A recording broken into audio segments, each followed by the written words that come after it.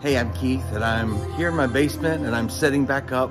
We've been on the road ministering in several different cities and excited about what God is doing in 2024. And now we come home and we have to put everything back up in the basement just to just kind of rehearse and create that atmosphere for Him. You know, there's a spiritual truth to that. You know, preparation always precedes His presence.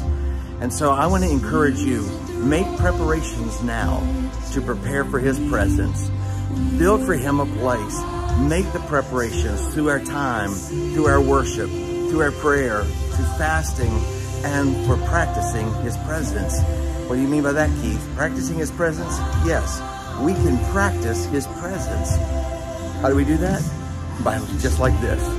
We just create the atmosphere in our own places of residence, our own places of worship, our own studios, our own car, our cubicle in our office, or maybe right in the kitchen right there.